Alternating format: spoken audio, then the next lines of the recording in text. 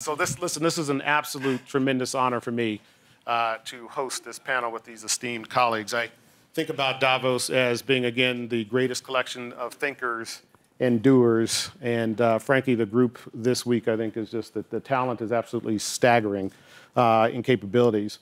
I have the opportunity to spend time with these panelists to talk about this subject of artificial intelligence, or AI. And I think we have decided that we are going to make this a rousing discussion, one where we're really going to talk about the issues that we face as technologists and issues that we face as a society and as humans, and how AI is going to affect the next 20, 30, and 50 years of our lifetimes and then generations beyond that. The way I like to characterize this, and really from the time of the invention of the first computer, men and women have envisioned computing systems that, in essence, will take the best of what we think, the best of who we are, and deliver real-time solutions that are more efficient, more effective, frankly, can save lives and change the human condition.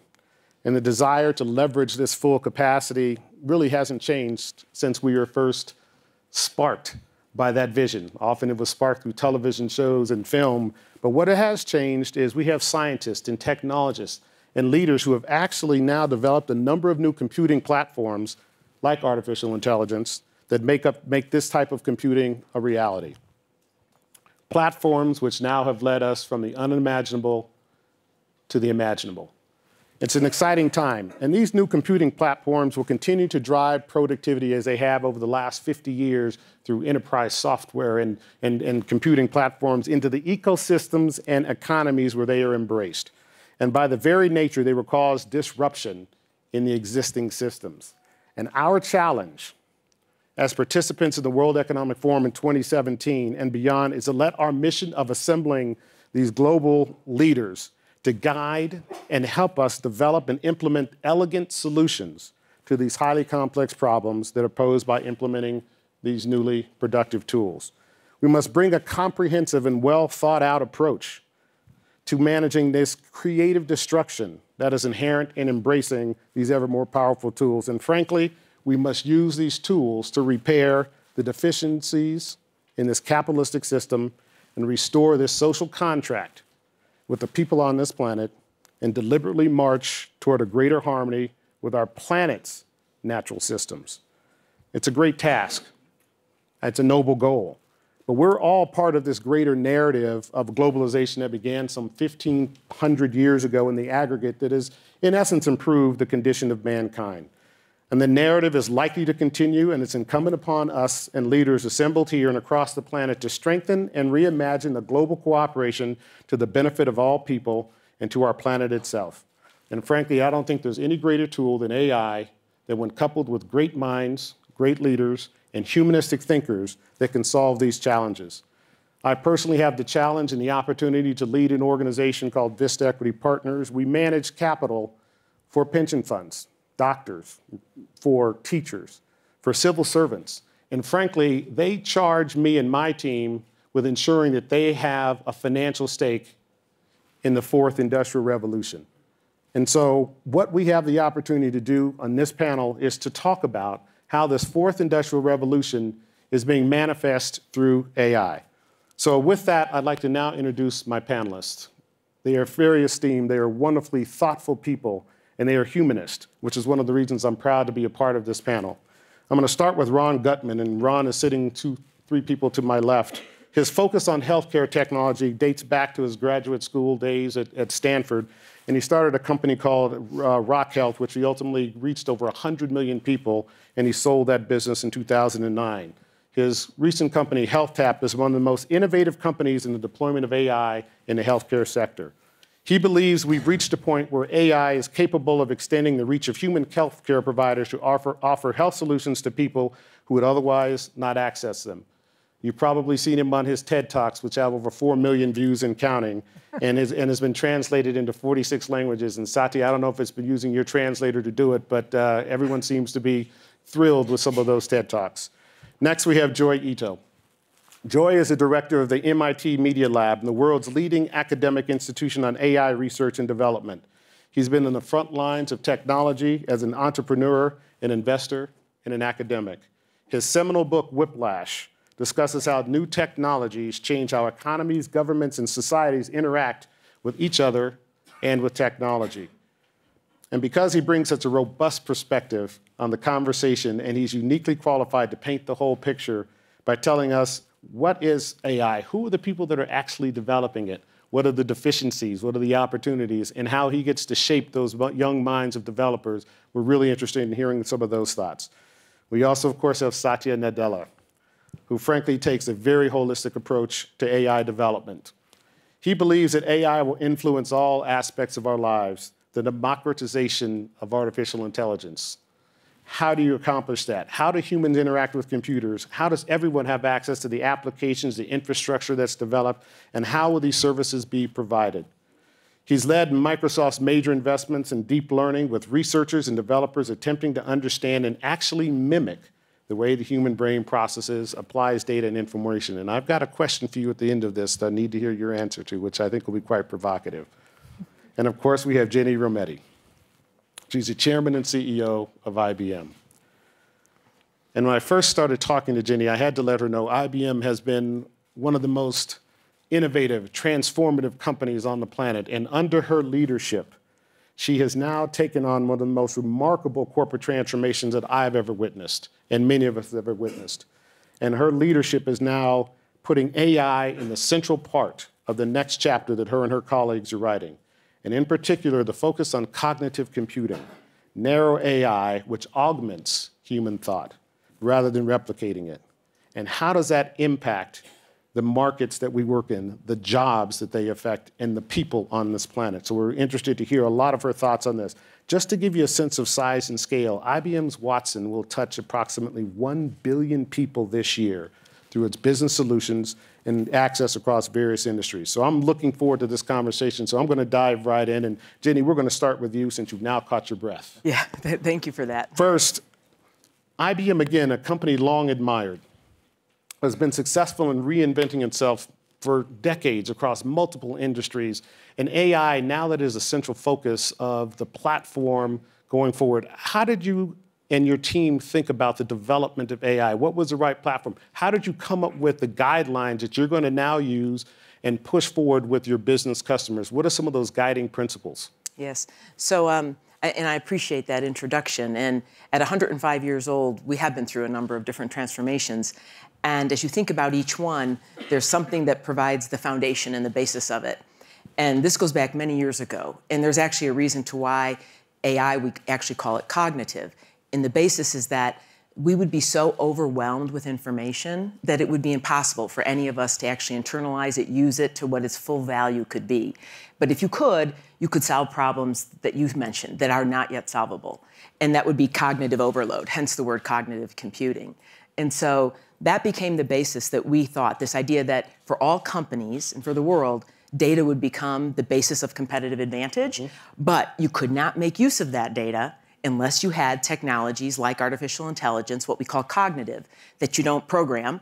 They understand, they reason and learn over all kinds of information. So that became what we consider the cognitive era and what we've placed our big bet on. And what you say, so what happens now? In fact, I think I could share, some of the lessons we've learned and therefore some of the principles we've come to. As now what I consider us the AI platform for business with, as you mentioned, we will touch 1 billion people this year with this. Learned a few things. One is something maybe we'll get a chance to talk about later. With any new technology and new era, I think we all, particularly here in this setting, have to think about how do you develop trust for it. And one of the ways to develop trust is around transparency and a set of principles. And this morning I shared with our teams globally something called Principles for the Cognitive Era, or Principles for AI. And again, we'll talk a little bit more about them, but they have to do with understanding the purpose for what you're developing, transparency and how it is, when it's used, how it's trained, and who owns the insights out of it, and then as well, your obligation to develop the skills of the world around it. So to me, again, we can come back to that. But for a business then itself, I think there are 3 things that we've learned in working with businesses that are important. One is understanding the purpose of when you use these technologies. And to us, the reason cognitive and not artificial intelligence, I say it's augmenting intelligence. for most of our businesses and companies, it will not be man or machine. It will be all of us working, and I've watched this, whether it's with doctors, lawyers, underwriters, call centers. It's a very symbiotic relationship that you're conversing with this technology as it understands it. So our purpose is to augment and really be in service of what humans do. Right. The second big learning we've had is that in businesses, industry domain really matters. So as an example, we're going to talk about healthcare. One of the big areas we've also invested in. So we've only picked a few areas because this is an open platform and there are millions of companies developing their own things. But where we've done and taken the development on healthcare, in Watson is what we call our artificial intelligence. I should have said that. 300 million records, but every institution has its own data to bring to this. And therefore, in this world, the second thing is important is you want to have industry data, and really to unlock the value, it's your decades of data as well combined with this. And so these systems will be most effective when they're trained with domain knowledge and in an industry context. And then the last big thing that we've learned for a business is the business model. So any of you, either a new company or an older company, you've accumulated assets. That is your data. Back to data as a competitive advantage. And so we believe strongly that as a business, you need to be sure the insights that you get from your data belong to you. And that applies as well to how these systems are trained. And that's how we built this with that in mind. So the learnings have been across that. And as a result, I think you see some trust growing in these. So I'll end on, in healthcare as an example, the work we've done around oncology is now rolling out, whether it's India, China, Thailand, Finland, Netherlands, as an oncology advisor. That's been trained by the world's best oncologists, the 20 best centers in the world, Memorial Sloan Kettering, the Cancer Institute, clinical trial matching, Mayo Clinic, genomic sequencing, Illumina, as well as Quest, available to, in the United States, really 70% of all patients that have cancer. So you get this reach, and now when those principles are followed. And that, to me, I think is the great promise. And on one hand, we'll do everyday things, help teachers teach better. On the other hand, the reason this is worth fighting so strongly to have it roll out right is you can really solve problems. I mean, India has one oncologist for 1,600 patients. You'll never get there, as you would say, without this kind of technology. Satya, you have built really a wonderful business model around taking complex, cutting-edge technology that, frankly, was available only to the few and giving the ability for many to access it. Talk a little bit about, the AI approach, the cognitive approach, and really the democratization that you're leading at Microsoft, and to what extent that democratization creates, again, the opportunity for all to participate in what AI's promise is. Yeah, I mean, for us, I always think about our sense of purpose, our sense of identity, in some sense, starts with the first product that Microsoft created, which was the basic interpreter for the Altair. So I always ask myself, what's the moral equivalent of that in this AI world? And that's really what informs, at least, our efforts. We obviously build a bunch of AI services. Take Skype Translate, which you referenced in the beginning, which is pretty magical. In fact, recently we had 100 people talking 10 different languages simultaneously, being able to communicate with each other. Or the personal digital assistant, Cortana. I had sent a piece of email in December, saying I'll follow up with 2 people in January, and lo and behold, comes January, and I'm reminded because of a commitment I made in email. These are the everyday tools that we want to build. But the key for me, though, is not any one tool we build, but it's the technology underneath it. How do we make it broadly accessible? Very much like how Ginni was talking about, because that's, I think, really the true benefit of AI.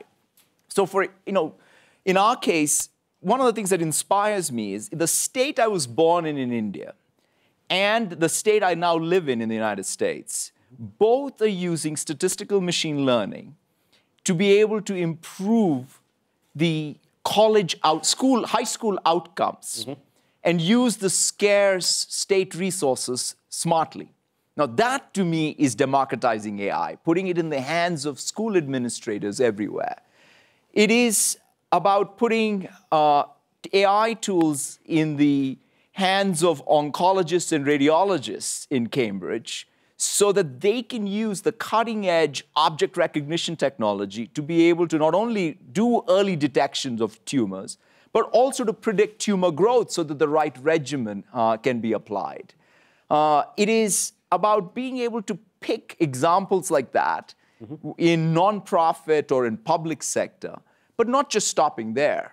For example, one of the things that has truly been amazing to see is how individuals with the right tools can make a difference. There's this one gentleman out of our Cambridge office who's visually impaired. He decided that, look, we have some real breakthroughs in the last year, or especially around perception and object recognition and computer vision. So he's building glasses for anyone with visual impairment to be able to recognize not only people, but their emotion in real time. That, to me, is democratizing AI. But it's also to large businesses. So it's not just about these examples. So if it could be a bank that is able to give credit to the unbankable, more so. In fact, there's a startup in Kenya that was able to take essentially their solar grid, which is in the cloud, and predict, based on $1 per day incomes, credit ratings. So they've created a credit rating where none existed before. Or Rolls-Royce that's creating an airline efficiency system. Right. Or Volvo doing driver safety. In fact, before autonomous driving, the key thing is let's not have distracted drivers. And so Volvo is using computer vision to make sure that you don't have distracted driving. Or Cortana itself, our agent finding its way into Nissan cars or what have you. So there are many, many of these examples. And to me, the key right now in this next phase of AI is how do we put tools so that others can create intelligence in every walk of life. Yeah, Satya, one of the questions, a little bit of a follow-up, then we'll go to Joy, is when you think about these tools, what are the governing principles around these tools? How, you can't just give these tools to everyone, or can you? And to what extent can those tools ultimately, for the greater good, be weaponized for not so good? Tell us a little bit about what some of those principles are, and how do you actually guide a business that is a tool provider so that you're actually on the right side of call it, justice in this context? Yeah, that's a great set of questions. I mean, Ginni started addressing some of these things, which is, what are the principles? So let's start with sort of even the pragmatics. I think Joy, I'm sure, will talk more about even the ethics of it. But the way I came at it was to say, let's first start with, just like good designers in the past, like take user experience. We've had design guidelines. Before we get into the ethics, the law, let's start even with a set of pragmatic principles that can guide AI creation for us or anyone else using the toolkit. So one of the first things we talked about was, I wrote a piece, I think 6-7 months ago, where I said, the first thing is let's make, as Microsoft, a decision that we are not trying to create AI, which of course learns like humans, but its purpose is to help humans do what they do better. So it's augmentation versus replacement. That's a design choice. I actually think that you can, in fact, come at it and say, well, replacement is the goal, or you can say augmentation is the goal. In our case, I want us to make the decision that it's augmentation. Right. One of the challenges with that, though, is who is making that design choice? And this is what leads to Joy, right? I look at you as I call the wellspring from which most of our AI designers come, in some respects. You get an opportunity to meet these young minds, teach these young minds.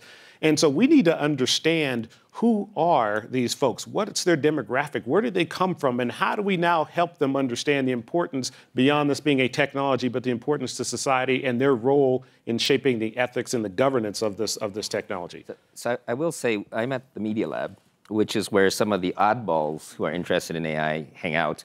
And we have a computer science and artificial intelligence lab, which is where they make a lot of the core work. And in fact, I think most of the real research now is going on in industry. I mean, kind of, it's a historical moment. I mean, mostly because you pay and provide these people the resources. So it's not necessarily being driven by academia, but they usually come through academia. And this will offend some people, and I want to just say this kind of as a generalization, but I think that people who are very focused and very good at computer science and AI tend to be the ones that don't like the messiness of the real world. They like the control of the computer. They like to be able to sort of be methodical and think in numbers and complexity in a machine. So sort of by definition, you usually don't get the traditional liberal arts, philosophy types. Now you have those, they're there on the edges. And also because it's social. The way you get into computers is because your friends are into computers, which is generally white men. And so when you look at the demographic across Silicon Valley, you see a lot of white men. So one of our researchers, Ginni, she's an African-American woman, and she discovered that in the core libraries for face recognition, dark faces don't show up. And these libraries are used on many of the products that you have.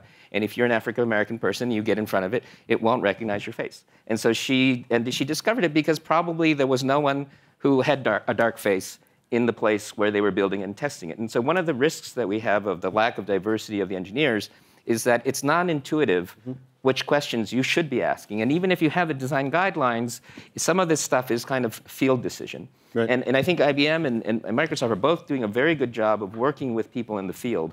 But I do think one thing that we need to think about, and this is very much a Media Lab point of view, is that when the people who are actually doing the work actually create the tools, you get much better tools. So like television and newspapers, the creators of the tools and the users sort of separated so that the evolution slowed down. Right. But if you look at video games, where the creators were into the technology, they went from coin-op to CD to online, and you saw a continuing business model and technology evolution. So right now, what I'm looking for from both of you guys is, and all of you guys, is when VisiCalc came out and introduced a spreadsheet, it was a runaway success, not because it solved the accounting problems. It gave the accountants a tool to express their creativity on a machine. And one of that, we don't have that yet. AI is still somewhat of a bespoke art where you have a super duper engineer who listens to the customer, tries to understand, but the customer can't imagine the tool yet. Right. Because it's too difficult. And I think whether we're talking about ethics or whether we're talking about the workforce, one of the key things that I'd love the both of you to think about is instead of delivering a solution, which is the first phase of getting people excited about it, I think you need to integrate the lawyers and the ethicists and the customer into actually getting an intuitive understanding of the tool. I think that's important. Ginni, absolutely interested in hearing your point of view on this. You know, you engage with some of the largest corporations on the planet who are going through this digital transformation, embracing AI. How are they embracing it? And how, do you guys provide governing principles for them, or do you basically provide the tool and let them come up with the right principles? This is a very, very important point in a learning, I think. So anyone in this field, this is built for the people, by the people, with the people, if you want to say it that way. And my experience on all of these, whether it was doctors, underwriters, teachers with best lesson plan, that work must be done with them. We've tried it the other way. It does not work, just as you described it. And I think this is a really critical point. And so when you mentioned that point about principles, right, and Satya started, this first principle, which I believe strongly, is that you must have the right purpose for these tools as we build them. And purpose means it is augment and in service of. And particularly because there's so much fear about jobs, and we'll come back to that, job replacement and the like, but the odds are there are some jobs that will wholly be replaced by automation, but most of us will be working with these systems, is how most of its interaction will be. And so you being clear on your purpose. But the second one on this transparency, if anyone's to trust these systems, as you said, I don't see a picture, you must be clear, I believe, as you build these with when. So if someone's using a system, tell them that's artificial intelligence, when it's being used. The second thing we've been very clear is that tell them how it got trained. This is probably the most important point, which is, was it trained by experts? Was it trained in a way that I can trust what these sources are, and what data was used to train this? Because we're going to end in a world, these can be trained very differently. And back to that point about being in purpose of, the human needs to remain in control of these systems, knowing it can always, if I can put that bluntly, pull the plug. Right. The human is in control, is the purpose. The second one is that this point of when is it used, what, where, how was it trained, what data, and then who owns that insight is the second principle. And that third principle is, I want to come back to it, but I also want to get our friend here, is skills. Jump in and ask one question, though, about pulling the plug. Yeah. Because if you like, you have an autopilot on a plane, and you're not allowed to overrule it now, or if you have it's kind of hard to pull the plug once it's in a mission-critical role, I mean that in a slightly different way, and I think this is an important point. Because there's a lot of talk of, can they completely replace what we do as humans? And both by our principles as well as the state of science, they are not going to have this self-awareness, consciousness. That isn't the case, right? So I mean it in that context that you're able to. Yeah. Ron, let's talk, Ron. You're an entrepreneur. You've built this wonderful business. It is, like I said, you've bet the farm to some degree on inputs from over 100,000 plus doctors, and there is no more complex, at least today, diagnostic environment than healthcare. Talk a little bit about the vision, how you're going to leverage AI, and talk a little bit about, how you think about managing ultimately the biases, the treatment, the self-regulation for the doctors who are inputting, for those of us who used to get our medical degrees on Google when we had a sniffle, right? So tell us a little bit about how this works now. Absolutely. So to Ginni's point, right? So yes, we start with doctors, but we actually are here to serve patients and serve use cases, right? So we need to start with the need, right? So we're talking a lot about frameworks. We're talking about, platforms and all these kind of things. In the startup world, we care about what's the need, what's the underlying need that we're trying to solve. And the underlying need that we are working to solve is people every day have symptoms, right? Mm-hmm. Talking to your point, they go to Google more than 1 billion times a year asking questions about their symptoms. And it's time to go beyond search engines, to answer questions about, when you have a set of symptoms and you have a certain context, which, search engines are not good in creating, what's going on with you. Now, so the options today is to go to a doctor directly or to their emergency room, or to go online and search for information and drown in a lot of it. And we started a journey with just like solving the problem in the basic way, connecting hundreds of millions of people all over the world with real doctors and helping them ask any question that they have. Mm-hmm. Right? And they ask the question, and then we assigned the doctors, we created a technology that sends the question to the right doctors. And then we also created peer review in the process to make sure that doctors know that other doctors will actually review their answers that they're giving to patients, right? Mm-hmm. So in the background, we build a very, very large training set.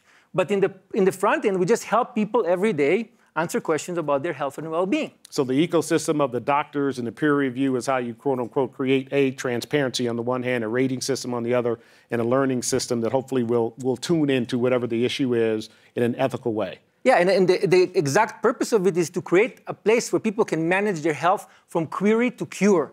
Mm-hmm. And again, back to the use case, it's not just to learn about your health and then go to a doctor and do this. Is there a place that we can use digital devices, right, or a mobile device, to manage our health from end to end, from the moment we have a question about our health, right, and we can get insights about our health using AI, to moving to actually connecting you to the right doctor, right? Because even there's a decision, right? Because now we're just going to a doctor. But what if we could go to the right doctor, or we can go to the emergency room? So, we received more than 24,000 notes on HealthTap thanking us for saving people's lives. I'll give you an example. Yeah. Someone came to us complaining about tooth pain, right?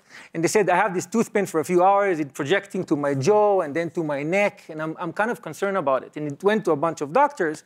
And again, we're using a likelihood approach to things. We're not diagnosing anybody immediately, but doctors answered the question and said, well, looking at your symptoms, if this is the kind of pain, there's some likelihood that you may have a heart attack. Sometimes pain projects from the top down and sometimes from the bottom up. The guy went to the emergency room, he had a heart attack. We saved his life. If he went to a search engine, if he asked the question, he would get dentistry answers. Mm-hmm. Right? So putting things in context, right, is a very, very important thing. And getting the doctors involved in it, getting enough doctors, more than 100,000 doctors involved in it, serving more than 5.4 billion doctor answers to create a large training set, and then finding the patterns using AI is the foundation. That's a great example because it worked. But what happens if they said, no, go get your tooth pulled, right? And now what is your responsibility? This is one of the issues I think about, especially for you, Satya, because, you are delivering, you are the tool maker. You deliver these tools, and what if the wrong insights come or the interpretation? What responsibility do you have? I mean, this is one of the harder challenges. I mean, one of the things is how do you take accountability for the decisions algorithms are making in a world where the algorithms are not written by you but are being learned. And quite frankly, in the unsupervised world, which is more or less the current state of the art, label data, having the human in the loop with label data, having ethics, or law even govern. For example, you can easily say, let's make sure that there is no bias in label data. That actually is human inspection. So there are ways at least to manage that in this unsupervised world. The issue is as we make progress, because see, one of the fundamental breakthroughs that has happened in the last, I would say, couple of years is learning from our previous AI winters, we, I think, are in the sort of the right ladder this time. Even though we are in the supervised world, we are going to unsupervised. Already, the state of the art of deep learning and reinforcement learning is these adversarial networks where we are literally generating label data, not through humans, but through networks. That's when it becomes even more complicated. That is where, whose black box do you trust?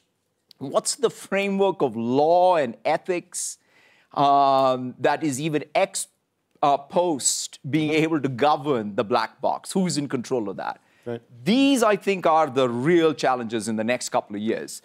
So how do we address those? What are the institutions we need to form, participate in? Is this industry partnership with government? Is it a global partnership? Is it a partnership with our customers? Tell us a little bit about, beyond what I call transparency, which is one way to just say, well, it's yours, your insights, your data. How do we now actually bring some semblance of order in a way that protects us as individuals, protects us as humanity, and protects us to some degree from the rampant or an errant machine that's learned from another? Well, I think you have to. It isn't just transparency. A minute ago when I was speaking about these three areas, we call them principles for AI, principles for a cognitive era.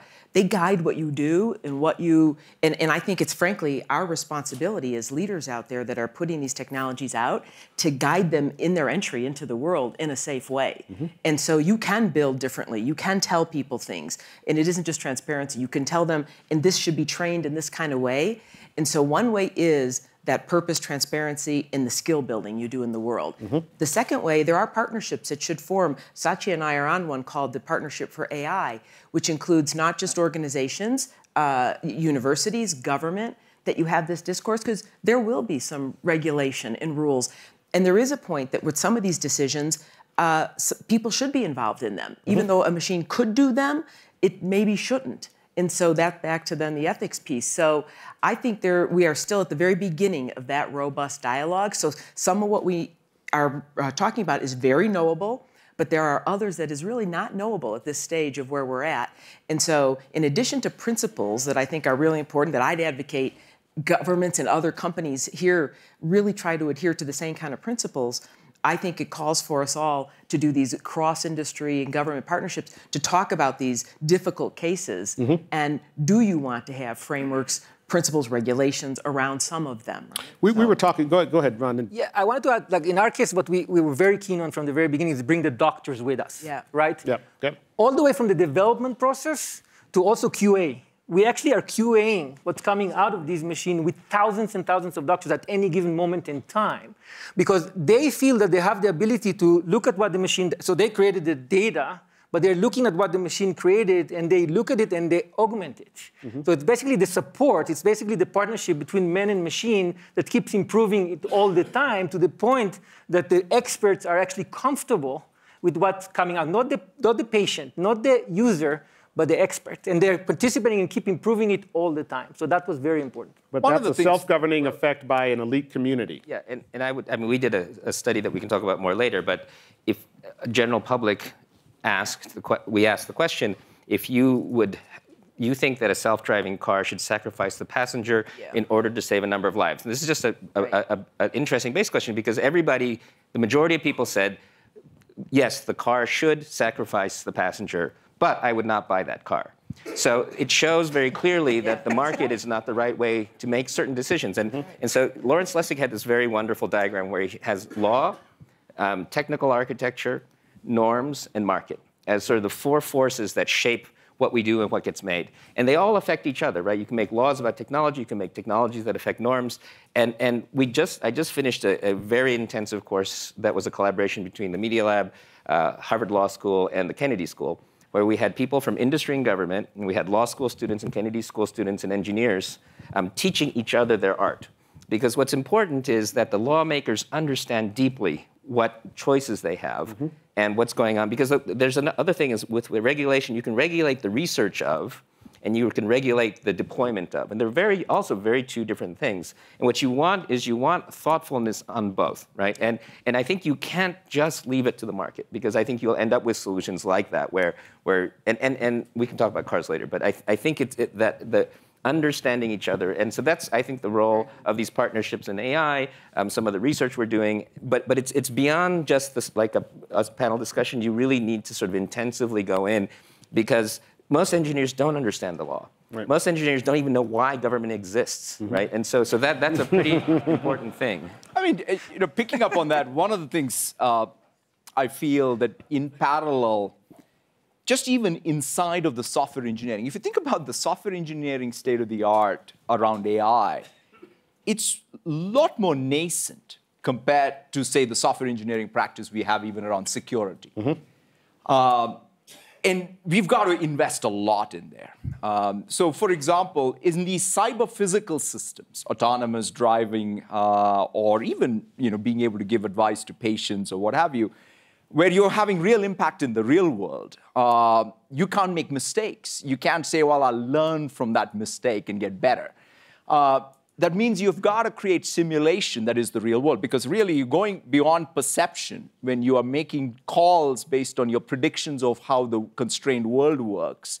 You got to create real simulation environments. And one of the things is, so that means software tools and the tooling around it has to be very sophisticated. And one thing that we recently did, which I was very excited to see, is take something like Minecraft and make it an AI playground.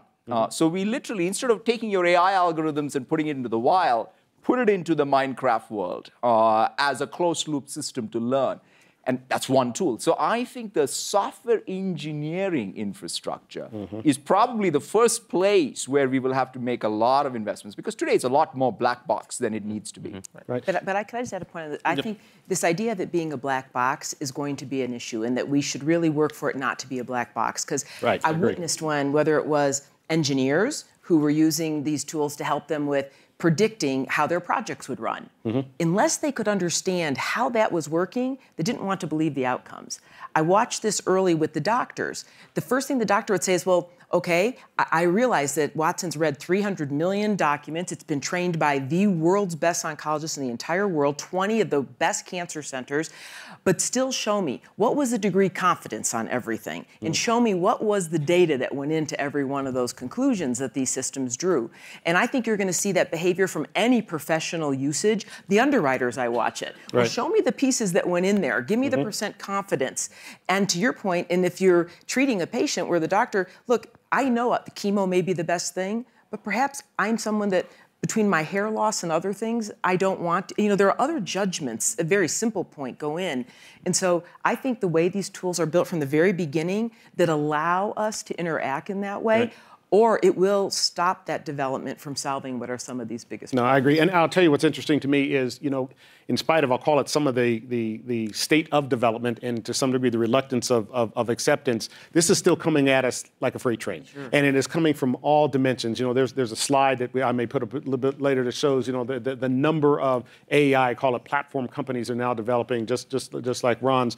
But what really gets me is, the big challenge we have is the impact on society beyond the technology, the benefits, but the people. Yeah, we're going to look to augment their opportunities and make them more efficient, whatever it is that they are doing at that time. But the real question is, what about jobs? What about displacement around them? What do we do about that? Ginni, you've talked a little bit about this new collar concept. Talk a little bit about that in the context of AI. And I want to spend some time talking about what it is our responsibility to the people in this planet as we really start to enhance the opportunity using AI to enhance the educational opportunities and the development opportunities so that we can actually, to some degree, manage and to, if we can, this inequality that has occurred from the technology that has created massive amounts of wealth for just a few. So let's talk about that, and let's talk about what we need to do about it as an industry and as a group of participants. This is a topic I think there's probably not one more important for all of us and in every country, and it's what's led to some of the negative discourse around every country in the world of this inequality and have not. And so it is a fear that these kinds of technologies and what they would do to jobs. And what you just said a second ago, on a macro basis, look, there's 5 million open jobs in America, 3 million open in Europe, 80% of Japanese companies can't find people. At a macro level, this sounds good. Even when you read reports that say, we need all the technology we can to keep up with demographic change, that you actually need it. Put that aside. On a micro level, when you have been displaced or when you feel your skills have not kept up, and this to me is the issue of our time. Right. Skills is the issue of our time. And I don't believe a government can solve this alone. I don't think companies can. But I really think there are things we can, private-public partnership, do together. And some of it's to bust some of the myths out there. For one, there will be new jobs created by all this. That's proven every time in history when there's been a dislocation of technology. But with the new jobs meant new skills. So when we came out of farming, you had to learn to read. In the industrial era, it led to mechanical skills. This is going to lead to these kinds of skills. So what could you do in a nutshell? I think there are 3 things we could do, all of us could do. The first one is, as you do training, a recognition that the skills needed to succeed in this world are not all high-degree skills, meaning you could, with a less than a 4-year university degree, you can participate in this AI economy. And therefore, this is where the name New Collar came from. Not a blue-collar job, not necessarily white-collar. Quit trying to look backwards.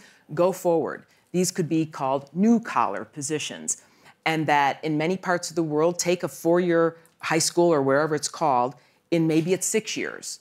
And we've now scaled this to 100 schools around the world. They're called Pathway to Technology. Give them a curriculum that's relevant, give them mentorship, and be sure they're teaching what you're hiring for. We have 250 other companies working with us on this, Pathway to Technology, and they are now in not only the United States, they are not only in South Africa, Australia, but coming quickly behind that is India, Netherlands, there's, oh boy, where else? Korea, a whole set of other countries, and over 100. And these kids are coming out, young adults, with these skills that work in this new economy, in this data economy. And so I think one way is take very seriously and understand this is a once-in-a-generation change of skill type again. It's not just an incremental point. So therefore, fundamentally change education, and it is quite doable. As I say, we're scaling with nothing here, up to 100 already. Right. That's one. The second real quick point is, I think it's incumbent on all of us to do retraining. Those of us in companies, it is our responsibility and obligation. We do a great deal of that. And the third is, I think I've watched this play out now with a number of companies. These technologies can actually help people that don't yet have the skill do their job. So Bradesco, 59 complex products in a call center, they use Watson to help them do their job. They otherwise wouldn't have been able to train for it and qualify to do that job. So I think those ideas of assistance, retraining, and fundamentally changing the skill set to this new collar would go a long way to both address what are not just issues of AI, they are frankly skills issues, and jobs is the underlying issue across almost all of the issues that are discussed here in this whole. Agree. Joy, you had a comment, and then Ron, I want to hear, you're on the front line of this, and Satya, I also want to hear from you because I've seen some of the augmented reality, or I'll say augmented intelligence that you do with certain, fast food restaurants, et cetera. So I mean, it's really an interesting dynamic in practice. But Joy, please. So I really agree with what Ginni said, and it's very heartening to hear. I think the biggest impediment for developed countries is the educational system, because I don't think it's a step, but it's a step that has a curve. So what AI can do next year versus 2 years, it's going to constantly change for the next while. And our educational system isn't dynamic. They create a course and they teach it for at least a couple of decades. So that's a failure, right? Said by a teacher, is it? I mean, and that's sort of a definition of a curriculum in many ways. And then the other problem is that you're teaching skills and knowledge when you probably need to teach learning, how to learn, how to be creative. And we're basically, if you think about the fact that if you look at any test that your kid is taking, if you can imagine a computer being able to pass that test, why is that kid taking that test? I mean, there's definitely things that they need to learn, but what you want to do is start to figure out what a computer won't be able to do and teach that to the kid. And it's usually project-based, peer-based, creativity, and so on. And I think I totally agree about the less skilled people being able to do more skilled jobs, but that will displace people. So you will have accountants now fully capable of doing a lot of things that we currently ask lawyers to do. Or you'll find the pharmacist completely capable of what traditionally would be your general practitioner. Then you have these incumbents, right? That have licensed, have spent all their money getting these fancy degrees, right? So for these developed countries, you've got the jobs of licensed practitioners who will be displaced. So in fact, I feel like it's going to be a lot of the white collar work that's going to get displaced, at least by the AI, but there's obviously the robots. And then the newly emerging sort of middle class or lower middle class that are going to be empowered are going to have this glass ceiling that's going to be fake, right? Because they're empowered. And this is, I think, going to be easier to fiddle with in places that are emerging, like India and Africa. And in the US, I think we'll start looking at them. Already we do when we do development work. We look at them with envy because you can just sort of build a new school and just say, we're going to have it all project-based and because even class delineation, one of the biggest problems is every kid is different. We talk about precision medicine, precision education. Every kid is different. Some kids learn through projects, some love textbooks, but we're all cookie cutter. Because we've been developing an educational system that's trying to create factory workers, which are like robots, and soldiers, and people who are obedient. And we need more discipline. No longer fixed in this context. Ron, tell us about your experience in dealing with the doctors' constituencies who are engaging with your platform. Yeah, so I think that's what I'm most excited about with AI is helping these doctors practice on top of their trade, right? So they don't need to deal with the day-to-day annoying things that they just repeat themselves all the time, that they actually don't like doing, and focus on the things that are more complex, when the machine can help them deal with the things that they actually don't want to deal with, right? So you're taking people that actually have these fancy degrees and actually put them to work at a place where they are trained, rather than spending 80% of the time doing things that a machine can do, right? And free them up to do things that are a lot more important. And just to your point, allowing other professionals to take some of these easier tasks and just move the entire stack up to the top of the trade. So that's one point.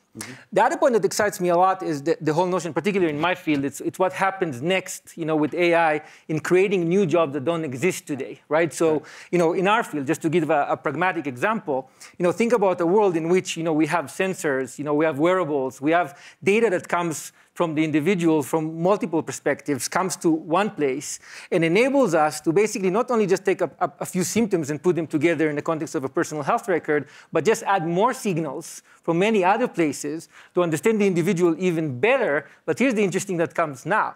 We're moving from reactive medicine to proactive medicine. Here's where AI comes to work in a really exciting place, where doctors, instead of being a place where patients go to when they're feeling symptoms, all of a sudden, this enormous opportunity we have to start seeing the signals before they even occur, and then send them to the right level of care. It may be a doctor, it may be a nurse practitioner, it may be a population manager that looks at some of these signals and start helping you before you even have a manifestation of the symptom. This is a new ecosystem of jobs, not only on the doctor level, but even on the very basic level of people that watch the signal that comes from the machine. The machine gives them some direction, and they know how to triage people to the right level of care. That's a lot of new jobs. That's really exciting for people from an outcome perspective, but also from a job creation perspective. So let's think beyond what happens today and where we can take it, and then train people for this particular opportunity rather than just think about what's happening today. Makes sense. Satya and I talked earlier about a dynamic. There was a report that came out yesterday about, there are 8 people who have as much wealth as half of the planet. And if you look at it, arguably 2/3, 3/4 of them all made their wealth in some form of technology platform. And if we think about the arc of the narrative, how long it took for that to occur, AI is going to accelerate that and can accelerate that income and wealth disparity. Let's talk about how we need to direct AI towards managing that disparity and frankly, giving the opportunity for those who who don't have experience with these productivity tools to actually improve their station in life and become part of this new fourth industrial revolution. Because I do believe with you, Ginni, that's the topic of our times. That's the problems we need to solve here. So I'm curious to hear what you have to say about that, Satya. Yeah, a lot of important points have been made. Let me just sort of try and frame this as follows. One of the things that at least I am grounded in is the overall world GDP growth is not stellar. It's not like we actually have great economic growth today. So we actually need technological breakthrough. We need AI. Now, you bring up the issue, which is the surplus that's going to get created because of breakthroughs in AI that will help us solve maybe the hard problems of drug discovery or climate change or education, Is it only going to the few, or is it going to be more inclusive growth? That is a very pressing challenge. And by the way, this challenge has come before. Even in the Industrial Revolution, we've had this. You talked about the new social contract. The last time we were faced with this challenge, in fact, some of what we take for granted as the social contract today, the safety net, at least in the developed world, the labor movement, all came about because of that safety contract being broken in the Industrial Revolution. And we had systems, at least, which brought us back to an equilibrium. I would say that's what's needed. And that's probably one of the pressing things. So now, in that context, I think Ginni went to the place that is where we all need to go. What is our responsibility, especially as industry? The first thing I think we should do our very best work in helping train people for the jobs of the future. None of us can sit here and predict exactly all these jobs, but that entire lump of labor fallacy, as economists call it, will be disproven, which is there will be new jobs. It's not a fixed amount of labor that's needed. But the question is, how do we know what are the skills? And this is where I think we need some new breakthroughs. We can, in fact, I'm inspired by what's happened in Switzerland and Germany, where they've had these apprenticeship programs. They've had a better, like even if you take Germany after unification, how they've managed to grow and creep equity and retrain the population has been pretty phenomenal. So I think we can all learn from these examples. And in our case, for example, one of the things that excites me about LinkedIn is to create that economic graph, which is what are the jobs, a real-time feedback loop between skills, jobs, and people, so that the economic opportunity for every individual can be maximized. Right, the emergence of that new ecosystem in that context. You know, I'm going to take one question, so whoever wants to ask a question, get ready for it. But before they get that, I've got one question for you folks. You know, we have spent a lot of time talking about how we're going to get machines to think like man, and so they can learn from each other. What is the dynamic associated with when we actually understand the genomic sequence to the point where we can actually change that and have man think more like machines? What's the danger? How do we stop that from occurring? Should we stop it from occurring? Those are the questions ultimately that get posed for us. You all have perspectives on that. So, you want to start? No, you can start. Oh, yeah. I can start if you want. I think we've already started down that path by treating companies as legal entities. I mean, a company is sort of and so I'm very much like you. I think we have a collective intelligence.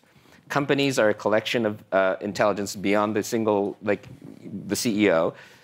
It has a legal representation. It pays tax and has this thing. We kind of know how to deal with it.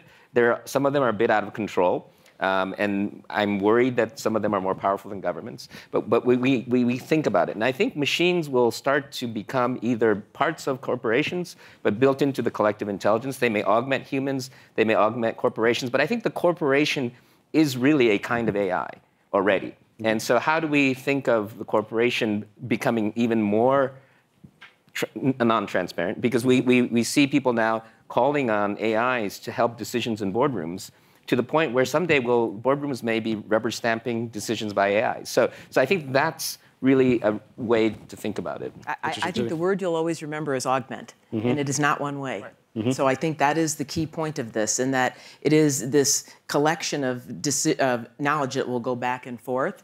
But I would end this on, when I weigh the pros and the cons, meaning of what does have to change versus the benefits of what is outweighed, I do believe thoroughly that we will solve more of these issues with what the real issues in this world are, about skills, about hunger, about healthcare, that will outweigh the benefit, will outweigh the downside. And it is our job to safeguard that downside does not happen. The one thing I'd say is, I think a lot about, in a world where let's say there's abundance of AI, what is going to be scarce? I think it's common sense and empathy. And to some degree, one of the things that we should probably emphasize is that very human qualities that are, something that we are innately born with. How do we emphasize that much more significantly in everything we do? In fact, it might bring humanity to be its very best in a world where there is abundance of AI. Ron? So it's back to smiling, right? We started my talk about smiling. So yeah, I think about it more as a partnership. We think about it either we have humans making decisions, or now we're going to have machines making decisions, and it's either or. But to Ginni's point, I mean, I think there's something about the partnership between humans and machines together, but not just in like a cerebral way, a utilitarian way, but in an empathetic way, right? It's not like the cold machines that are just doing a work and they're the human beings here, but how you can make it more harmonious. We talked a bit about engineers and how they think about the world and everything. I think we need to think about it in a very different way. I think we need to think about it as a partnership, as something that we can do together. And how do we train the machines to be empathetic? How do we create more conversations between humans and machines? We're trying to work now on voice-activated interfaces and others that will actually make the machine and the human more connected, because we're not going to type the information into the machine. We're actually going to converse with the machine, which I think creates empathy, and then it creates the partnership that creates the value on an ongoing basis. Okay, I'm told I have no time for questions. So with that, what I'm going to ask of you all, please just give me 2 or 3 things you'd want to sum up and takeaways from this session and from AI. Ginni, let's start with you. This is an era. It will be the competitive advantage both for companies, but it will solve the unsolvable problems, and it will be a partnership between man and technology. Great. We've talked a lot about what engineers need to do, but just like the internet wasn't something you leave to your engineering department, all of you need to understand AI beyond just what you heard here. You have to kind of intuitively understand it so that you can help shape it too. Because I think to be a partnership, the other side has to come halfway. And so I think this is the year where AI is no longer a computer science problem. Mm-hmm. I think we're in the early innings of these things, right? So we're learning, right? So things will evolve. We're really, really at the very beginning of it. And I think that this is an opportunity to come together. I love this panel because it brings multiple perspectives to what we need to do. We need to understand the technology, the ethics, the security, the privacy, all the very important things that come together. And we need to come together as a community to educate each other and create the infrastructure, because this will change the world in a very significant way. I would say that it's, I think, our responsibility to have AI augment the human ingenuity and augment the human opportunity. I think that's the opportunity in front of us, and that's what we've got to go to work on. Good. I think you all are right, but I have to say one thing. I think we need to direct our best tool, AI, towards education to manage the disparities across our planet in different dimensions. So thank you all very much. I really appreciate the time, and hopefully you all have enjoyed it.